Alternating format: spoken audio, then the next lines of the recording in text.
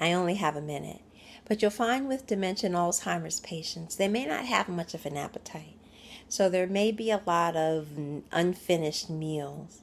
What I found that as my mom has gotten worse, that giving her food that she can actually pick up and feel, I guess kind of like a kid, has helped.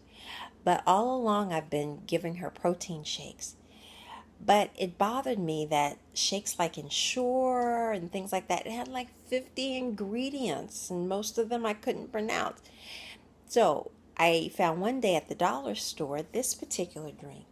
Svelte, okay, looking good, French vanilla flavor, and it's organic and it's a protein shake. So that's what I've been giving my mom with meals or between meals, or if she happens not to want to eat, I'll give it to her for a meal.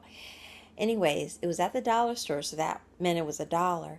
But I've also found it at nature stores just for a little bit over $1. Way less ingredients, a lot healthier, I feel. And obviously it tastes good because she drinks it. Bye.